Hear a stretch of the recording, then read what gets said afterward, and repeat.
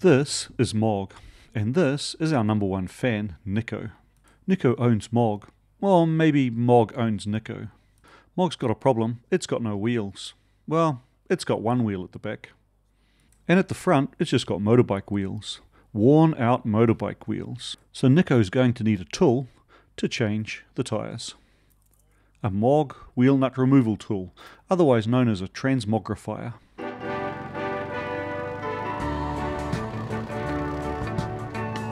So Nico drew a plan for me, the bit I need to route out, but because I'm going to use a router guide, which is bigger than the router bit, I'm going to need to offset that by the difference in diameter, or difference in radius. 15mm guide, 10mm bit, so I need to offset that line 2.5mm. I'm going to be routing the template out of this 5mm coated fiberboard. I've used it for this sort of thing before.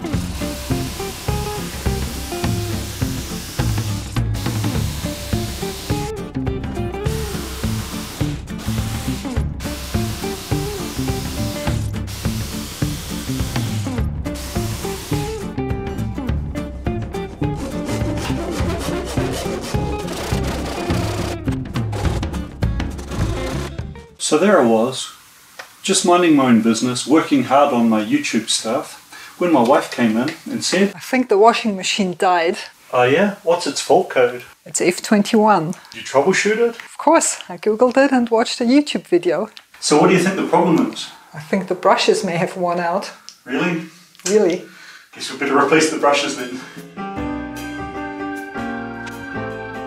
So how do you know that your plumbing was done by an aircraft mechanic? Well, lock wire on the drain tube extension is probably a giveaway.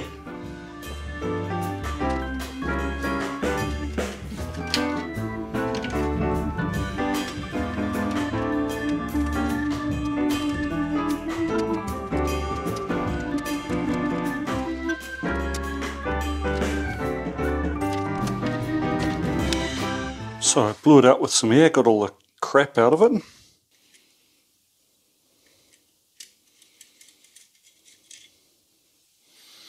Oh yep, sure enough, worn out brushes. The steel backbone of the brush is starting to come through and machined a groove into the commutator through there.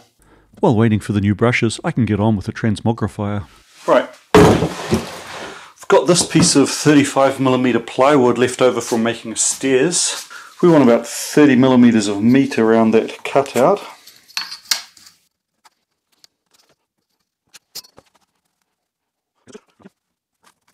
Now this guided bit here isn't long enough to go right through in one go, so I'll go in as far as I can and then come out from the other side with a piloted cutter and finish the cut guided off the first contour. Actually, rather than going nuts with the router, I think I'll cut away the worst of the material with the jigsaw.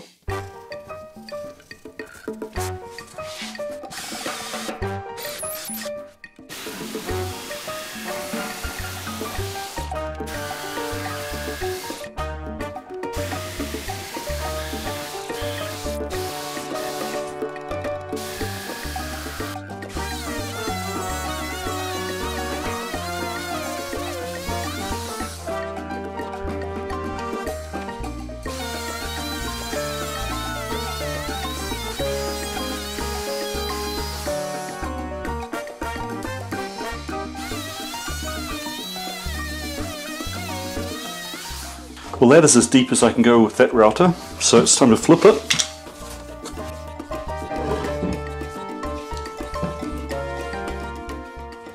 And finish it with the bearing router.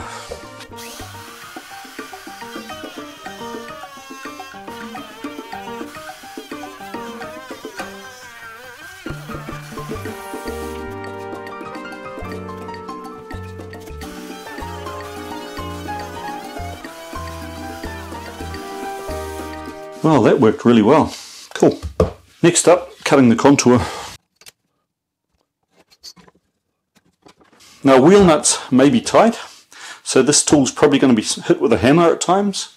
I've got some 40 by 40 tube, so I think I'll start off with an end piece which gets a piece of tube stuck over it. That can be the target for hitting with the hammer, and the rest of it just gets a nice freehand curve. We can go a little bit closer here.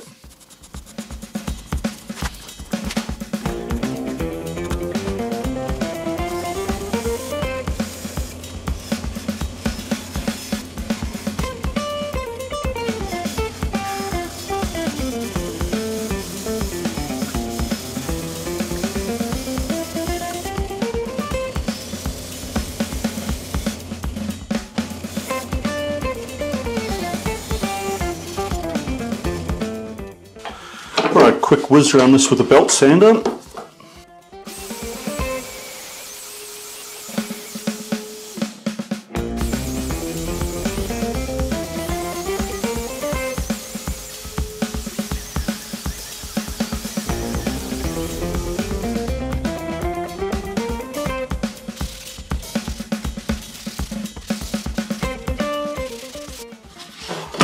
Right, last bit.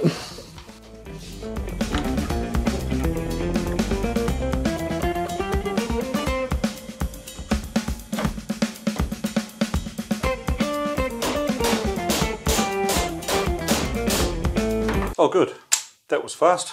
The new brushes have arrived. Just polish up that armature a little. I'm not going to get that ridge out of the middle, it's too deep. You can see the offset in the brushes.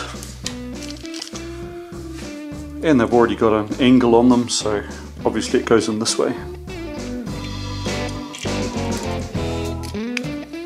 These springs are pretty flexible. The tip on the YouTube video is just use a screwdriver to align it.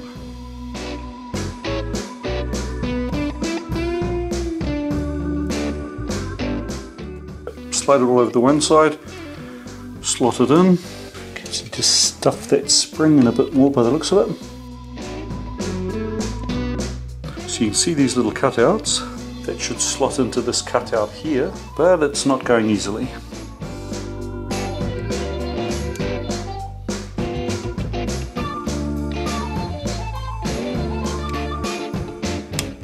There it goes.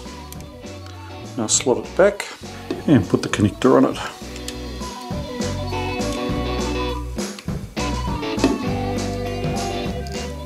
And then it's just rinse and repeat.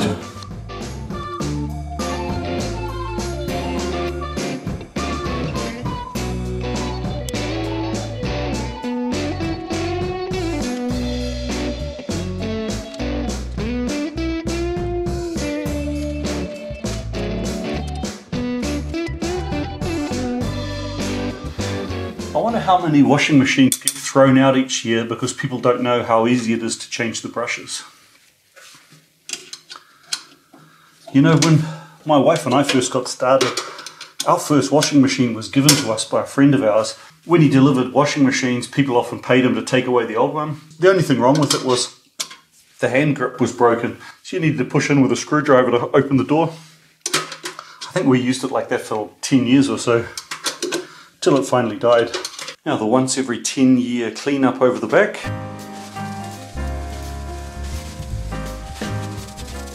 Right, we can do a bit better job of it than that.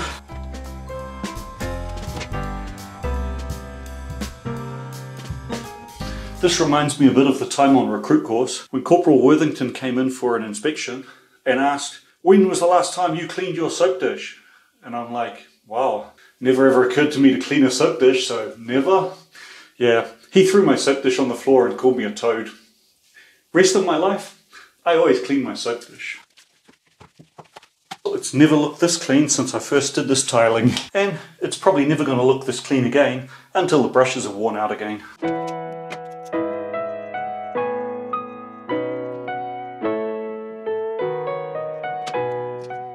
You know, as far as I remember, that back was actually taped on when new.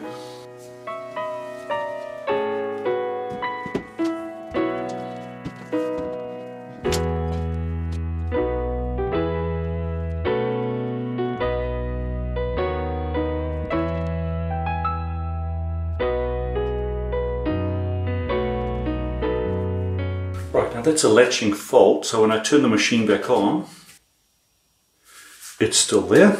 But to clear it, luckily, thanks to the wisdom of the internet, I turned to 6 o'clock. Press and hold this button and turn one more notch clockwise. Wait for 5 seconds.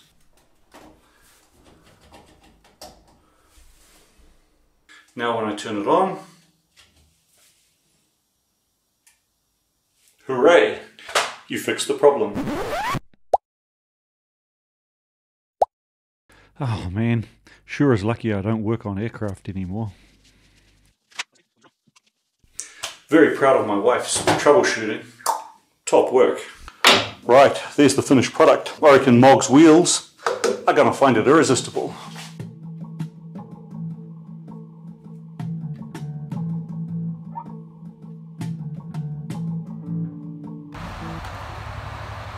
So the moment of truth. Does it fit? Or is it too small? It's too small. No, wait. No, it was upside down. Oh, just like I bought one. That'll work fine. Really cool. Cool. Really cool.